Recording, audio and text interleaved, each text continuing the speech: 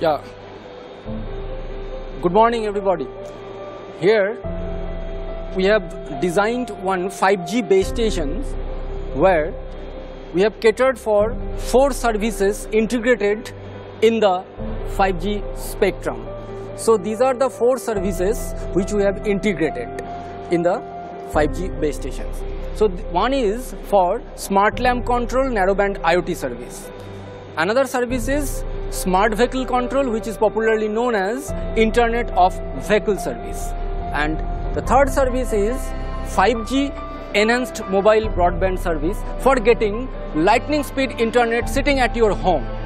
And the fourth one is satellite signal DTH digital video broadcasting version 2.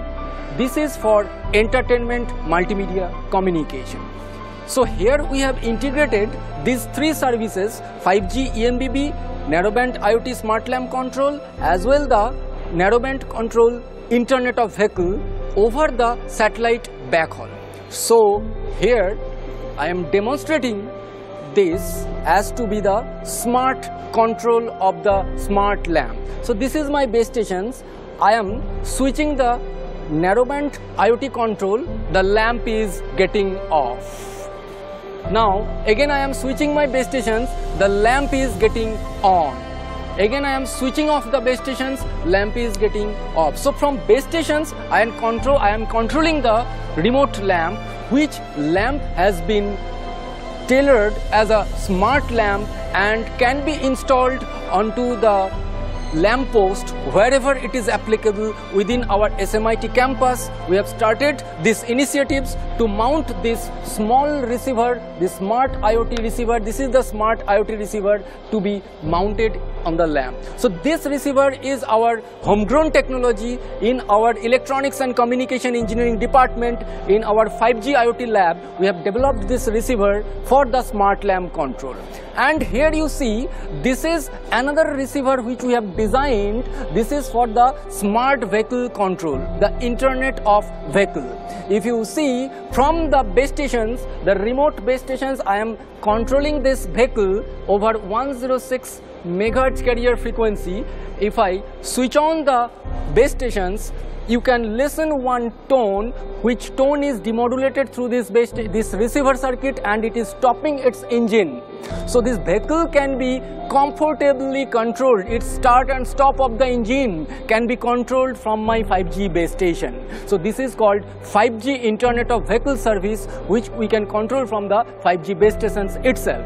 Now coming on to the third service, which you can see, the 5G on TV. Now see, when the 5G spectrum, I am sending it through 55 megahertz.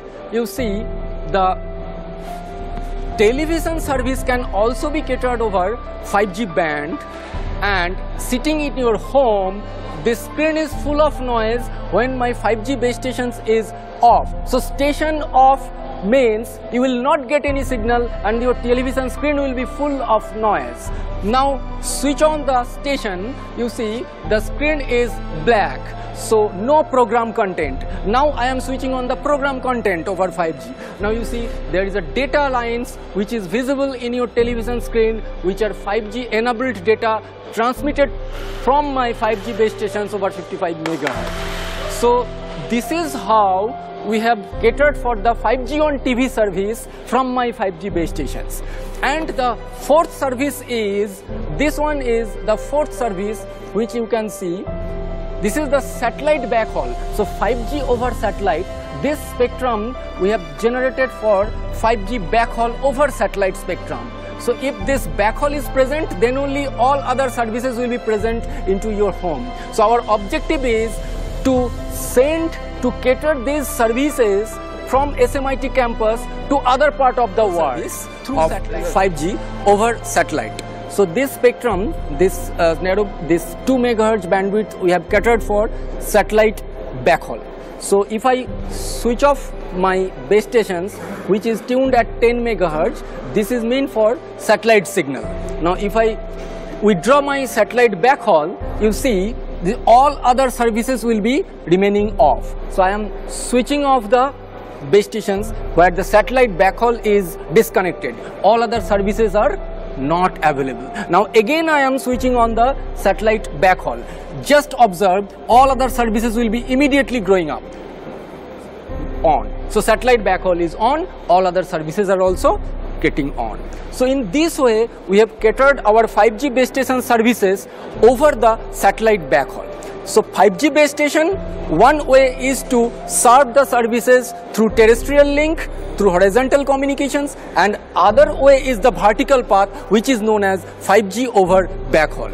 Keeping in mind with the industrial scenario in SMIT at our Electronics and Communication Engineering department, in our 5G IoT lab, we have developed this system under the Center of Excellence at Electronics and Communication Engineering department. The 5G IoT is a live project which is going on under the Center of Excellence at our department, where the 5G EMBB service, 5G IoT service, 5G IOV service, and the 5G services over satellite backhaul we have developed in our lab. So this is all about our research portfolio for 5G base stations physical layer activity. Now coming to the cloud controlled 5G activities, my friend Saurajit is here. He will be demonstrating the server client configuration of the 5G IoT services from cloud controlled to end node service. Any IoT service will require a client and a cloud. So this is our client. It receives the data from all of the devices that are connected through IoT. So this is getting the data of the signal, and this is relaying the data from the client to the cloud. Here is our cloud. The first purpose of cloud is the test server. It has to test the incoming signals and has to generate some output. So it is getting the incoming signal. Here we have the incoming signal. It is performing some analytical operations on it. It is actually calculating its frequency through the frequency spectrum. Here we have the frequency spectrum. It is calculating the frequency and sending the same output to the client. Here you can see the frequency calculated from the cloud is 1033.59 Hertz. So it's giving the output back to the client. So here is the client and cloud mechanism that is essential part of the IoT.